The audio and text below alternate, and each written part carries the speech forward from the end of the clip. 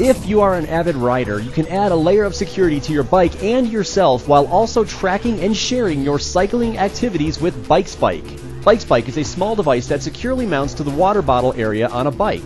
It works internally by using a small GPS chip, an accelerometer, and a cellular connection.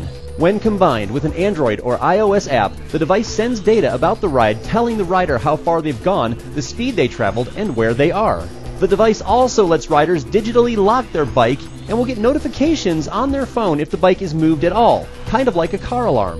Bikespike enables riders to know the exact location of their bike, which is very handy if somebody helps themselves to your ride.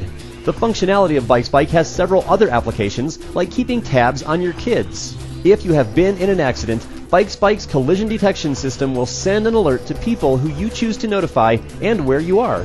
Bikespike is powered with a rechargeable battery and will last about a month on a charge with casual riding. It ships with a limited time coverage on the cell network, and once that expires, riders will have to subscribe to a cell plan for coverage.